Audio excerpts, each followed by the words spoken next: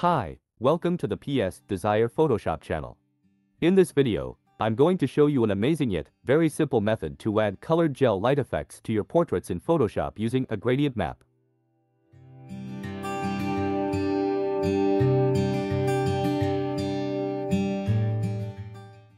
To get started, first open the photograph that you want to edit.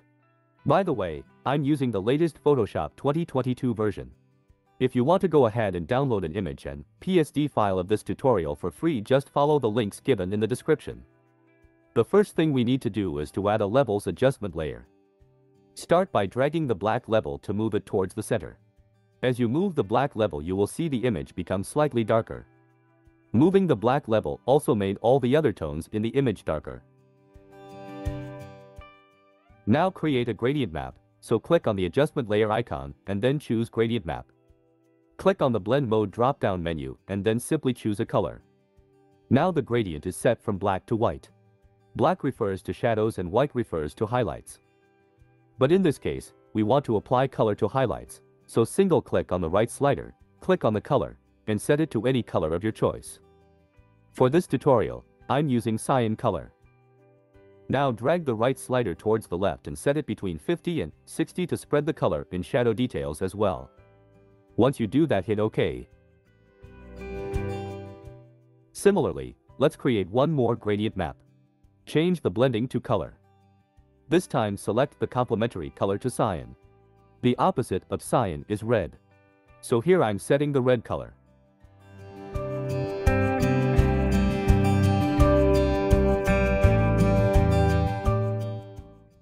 Now drag the right slider towards the left to make red color to dark parts of the portrait.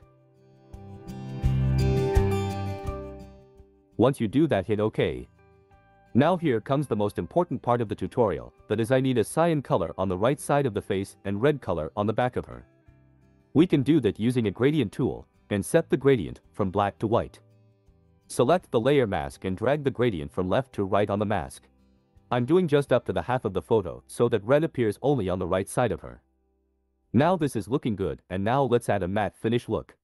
We can do this easily using curves adjustment. Add curves adjustment and drag the black slider a little bit up to give a faded look.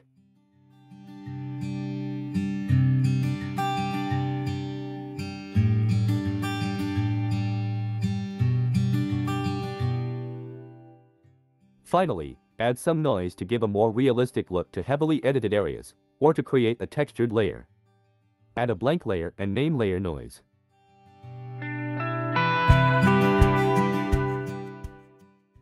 Fill the layer with 50% gray.